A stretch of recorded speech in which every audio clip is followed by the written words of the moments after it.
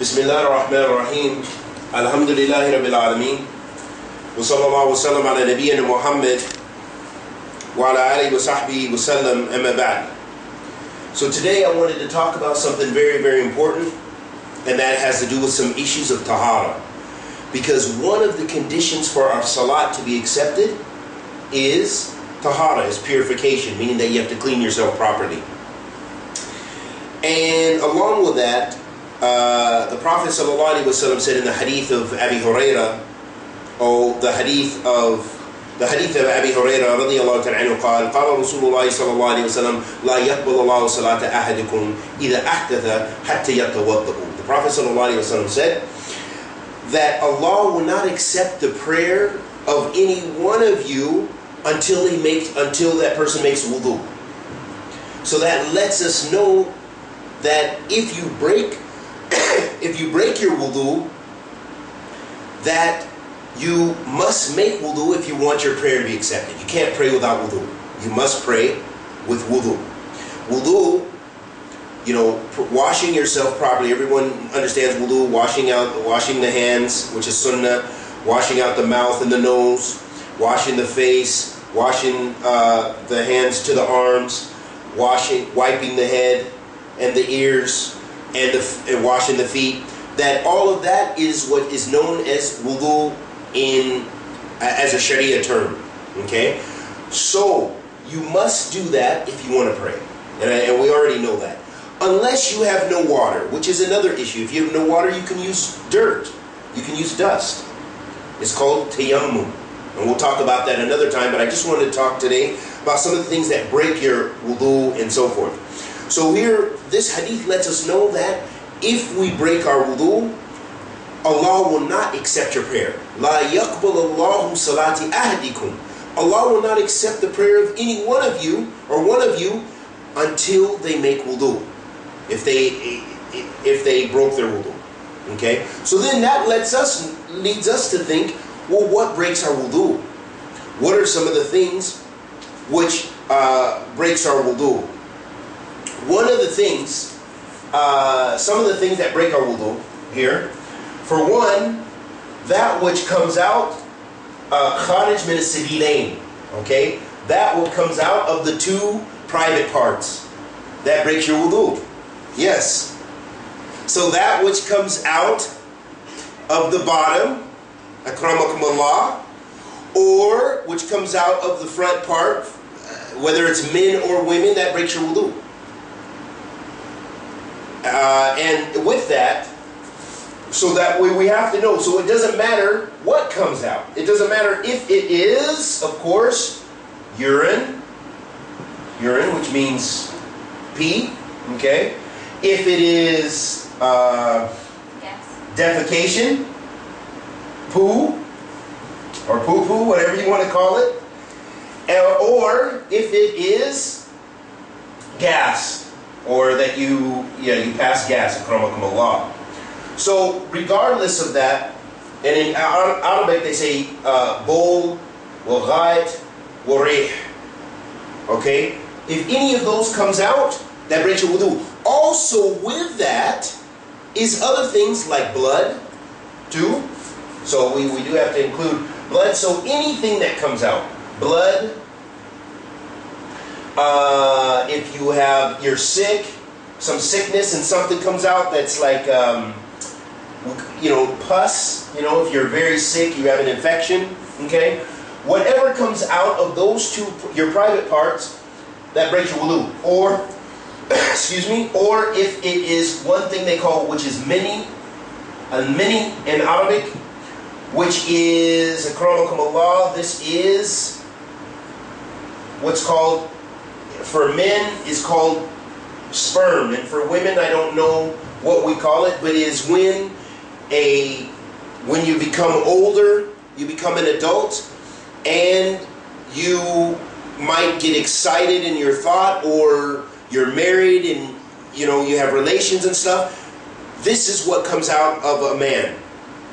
Okay? And from this fluid is what makes babies. And likewise, the same with a woman. That also, if fluid comes out of her, Okay? Because she's excited, because she's thinking, and she feels good about it, and it's fluid, then this also breaks the wudu. And there's the different types of wudu, the different types of fluids, and we'll talk about that as briefly as we can. There's this, which is if, really, a person is really feeling something, and then it comes out, and for a man or a boy, it will be very thick, and it comes out very quick. For a woman, also, maybe she will see something, see some moisture. This also breaks your wudu. If this happens to us, we have to make ghusl. We have to do ghusl. Because this is called, in English we say ejaculation, akramakumullah. Or if a person, they have relations between a husband and wife, this also, they have to make ghusl even if there's no fluid. Okay, just so you know, so you guys have background about this. And what is called, for example, there's also what's called midhi. The Prophet ﷺ said, min al-midhi al-wudu wa min al-mini al-ghusl. Or kama qala Nabi ﷺ. He said that from what's called premature ejaculation, so this is also coming out, premature, this isn't exactly this, but this means it's light. It's not really, maybe the person was thinking a little bit, and it's before the sperm comes out, so it's just a little bit. We call this premature ejaculation in English. I spelled it wrong, but anyway. So if that comes out, a person has to make wudu. They have to clean themselves, clean the fluid, akramakumullah, and they have to make wudu. If it's full, like the full sperm or like this, then they have to make ghusl. Those things they have to make ghusl. Okay? Another thing that also happens to us as we get older is sometimes we're sleeping, we have no control, and water comes out. Fluid. Maybe a dream or something like this, usually when we're older. And in our teens and stuff like this. When this happens, akramakumullah, this is called a wet dream. We call this a wet dream, and in Arabic it's called wadi or wedi or something like this. And this is this wet dream also makes it so you have to make wudu. You clean and you make wudu. But for the ejaculation, you make ghusl. Okay? Now, that's one of the things that breaks our wudu. Another thing is losing your mind or intellect. Meaning if a person, they go crazy, or they are knocked out in a fight or something, bam, he's knocked out, that breaks your wudu. When you're totally not out of consciousness, that breaks your wudu. Also, if you sleep heavily, if you sleep, and the scholars, they somewhat differ over what is light sleeping, but if you're sleeping, and for example, you're sleeping and you have a pin in your hand and it falls and you wake up, then in this situation, you're still kind of conscious, then that doesn't break your wudu.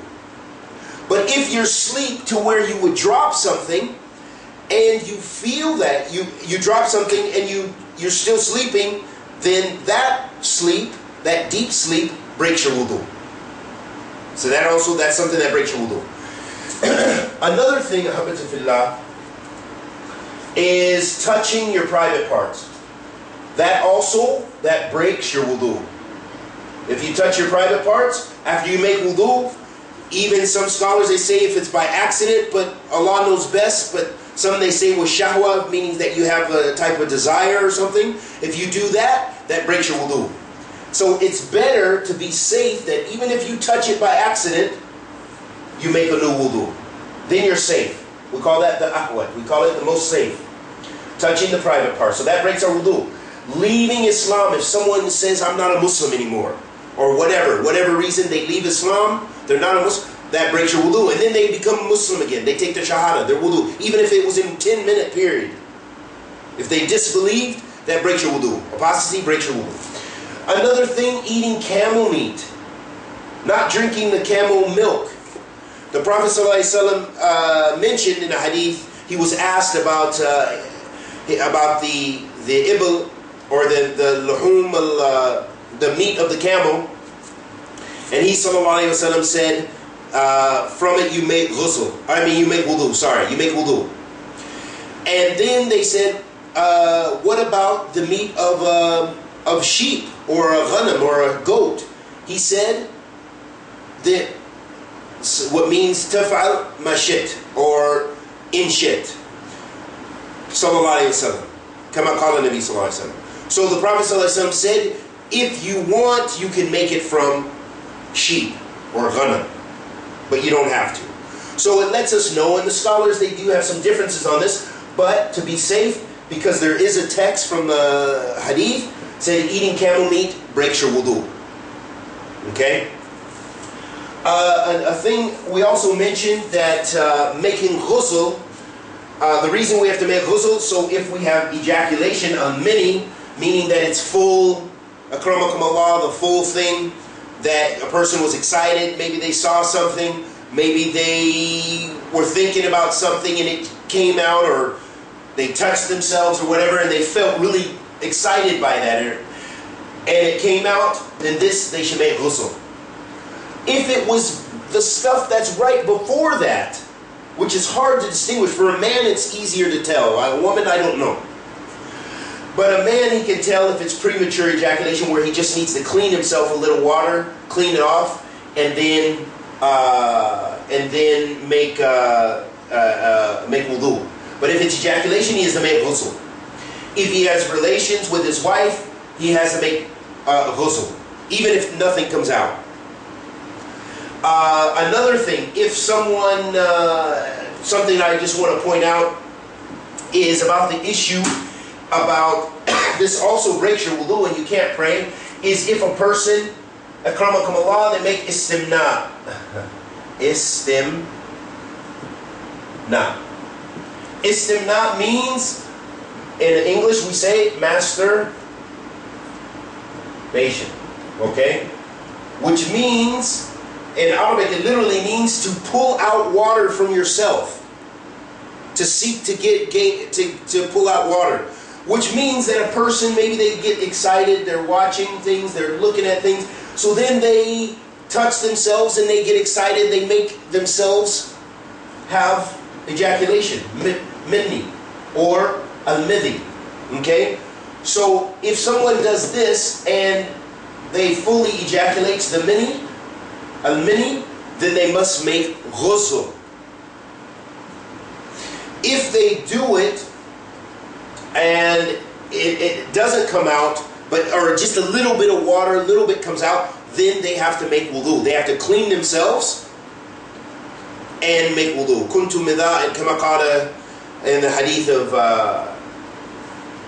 I think it's the hadith of Ali ibn Abi Talib radiyallahu ta'ala, one of the Sahaba radiyallahu ta'ala, or it was Abu Hurairah, that he was on the Prophet ﷺ didn't see him for the day, and Abu Hurairah, was missed by the Prophet ﷺ, and he said, Abu Hurairah came later, and he said, Ya Aina kunta ya Abu Hurairah?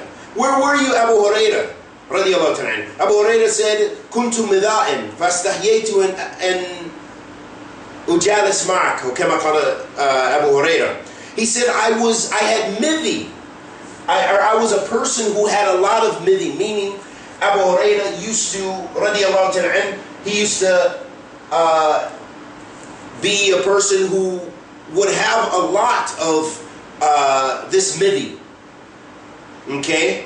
Not all the way, but some of it. Maybe excited, whatever the reason, or it could have been from illness. Allah subhanahu wa ta'ala knows best. But he said, Kuntu mida'in, and the scholars, they explained that means he had, it was a lot, it was often. And so he said, فَاسْتَحْيَيْتُ أَنْ أُجَالِسَ مَعَ رَسُولِ اللَّهِ صَلَّى اللَّهِ عَلَيْهِ وسلم. And so I was shy to sit with the Prophet صلى الله عليه وسلم until I made ghusl. And the Prophet صلى الله عليه وسلم said, in the end of the hadith, he said